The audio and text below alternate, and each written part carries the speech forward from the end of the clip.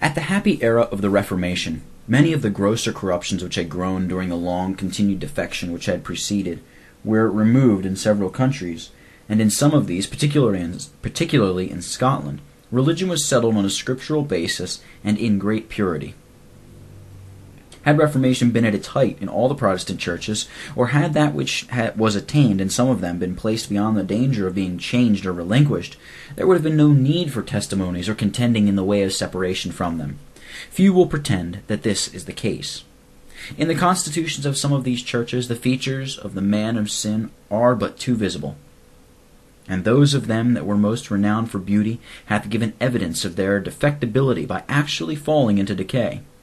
To rectify the one and recover the other is a work which deserves the attention and utmost endeavors of all who wish well to the interests of religion. And to accomplish these ends in some degree within their sphere was what those who declared a secession from the established Church of Scotland proposed by the association which they formed, and avowed in the testimony or declaration of their views and intentions which they published to the world. As their object has been much misunderstood, and as mistaken or narrow and partial notions of it have been adopted, not only by their opponents, but also by not a few of their professed friends, it may perhaps be of some use to take a cursory view of it. Some have represented seceders as holding a set of religious principles altogether peculiar to themselves, and have attempted, ignorantly or artfully, to set these in opposition to the principles held in common by other Christians and Protestants. Such a representation is groundless and injurious. Their profession, while it rests on the ground common to all true Protestants, the supreme authority of Scripture, embraces the general interests of Christianity and gives them their due place and importance. Whatever others, as Christians, Protestants, or Presbyterians, profess and glory in, they vindicate as theirs too, and have embodied in their testimony.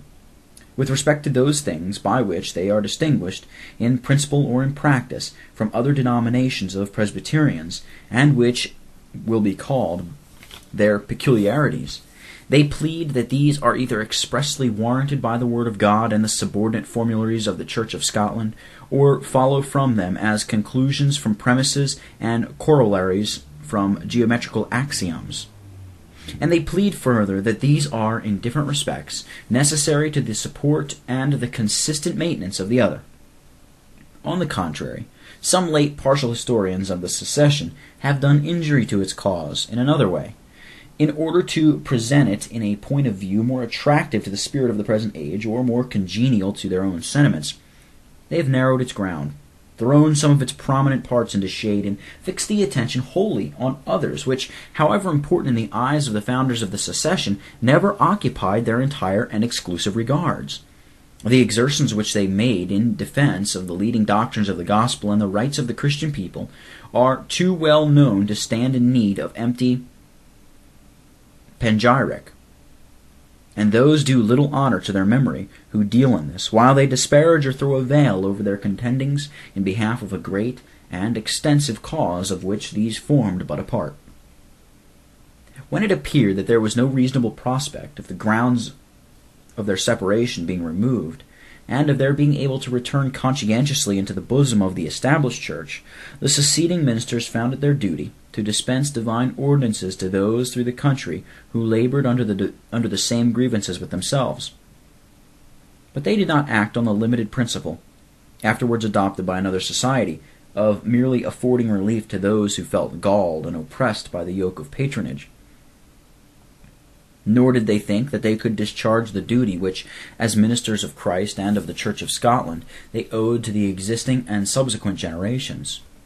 If they confined their endeavors to the promoting of what immediately concerned the spiritual interests of those who might place themselves under their ministerial and judicative inspection, they felt that there was a public cause and more general and extensive interests which had a claim upon them.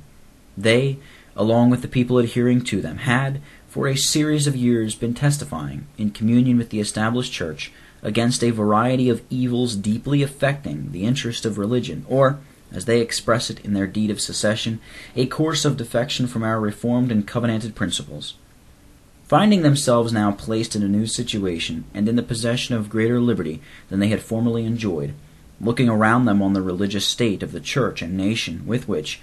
They were connected, and taking into serious consideration the manifold obligations under which they lay, they judged themselves called, in the course of sovereign and holy providence, to essay the revival of reformation, and to employ all the means competent to them for advancing this work. In prosecution of this design, they published their judicial testimony and other official papers, settled the terms of their communion, and regulated their public managements. The object proposed by the founders of this association was of a precise and definite kind. As they did not push themselves forward, nor put their hand to a work of such difficulty without being satisfied of the call which they had to engage in it, nor propose to do more for its advancement than Providence might put in their power, and lay within their sphere as an ecclesiastical body, so they did not conceal the objects which they aimed at, nor leave the world in any doubt as to their nature and extent. It was a specific reformation which they proposed. They did not come forward in the suspicious character of general reformers who would not avow that they intended to pull down, and did not know what they would build up in its room. They did not plan to reform according to a scheme of principles of their own, nor was it their object to overturn that church which had lately driven them from its communion.